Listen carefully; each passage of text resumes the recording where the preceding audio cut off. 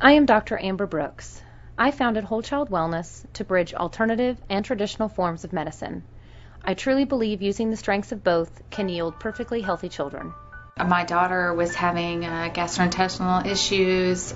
She had dairy allergy. She had loose stool, and so I brought her to Dr. Brooks. She switched her to a non-dairy formula, corrected all her gastrointestinal problems. No more stomach pains, no more crying of my daughter. She's back to normal, and we got it all corrected before it became a huge issue, so I can't say enough good things about her. We noticed some changes in our son Chase, and we weren't sure if he had autism or Asperger's. We weren't sure what was going on. Chase would go a week without going potty. His tummy was always real bloated and hard. As a baby, he had acid reflux. He had 3 seizures, ages like 1, 2, and 3. So we went on a gluten-free, casein-free diet. We've noticed huge progress. His focus, his social skills, he'll interact with us more.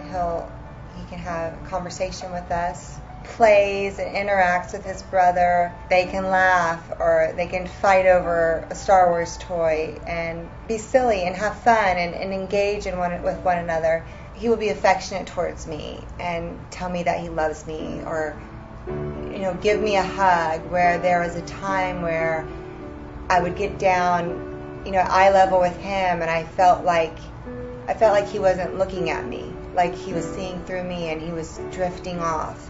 When I first realized that Micah had autism, I was very nervous and very afraid that there was nothing that could be done with him, and that his life would never amount to anything more than a little boy sitting in a corner rocking for hours that didn't talk to his mama or his siblings or his daddy.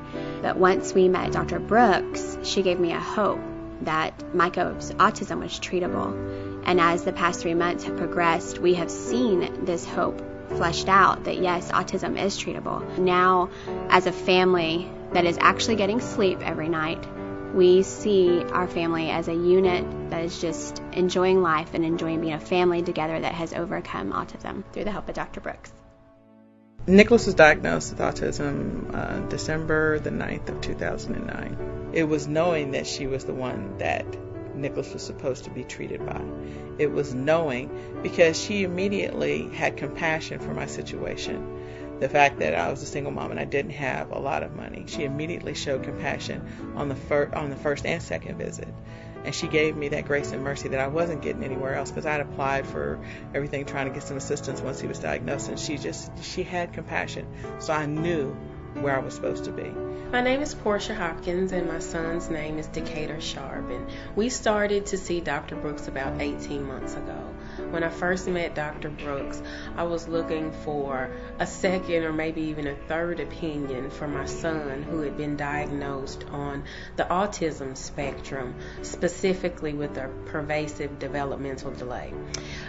Doctors had told us that this is the way things are, diagnosed him, gave me a sheet of paper with some support groups and some resources on it, and told me to have at it.